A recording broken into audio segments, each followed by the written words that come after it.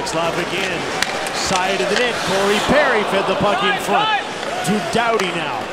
And John Tavares, dozen seconds to go in the power play. In comes Getzlaf. Taves to Getzlaf. In front, they score!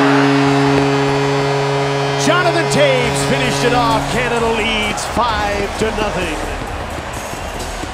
You almost might think of a mercy pull right now as Neubert's just facing absolutely everything.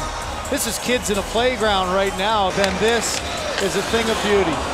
One chance across the seam doesn't work, but this is good players just having some fun, trying anything. No look pass, backhand pass, off of Taves and in the back of the net.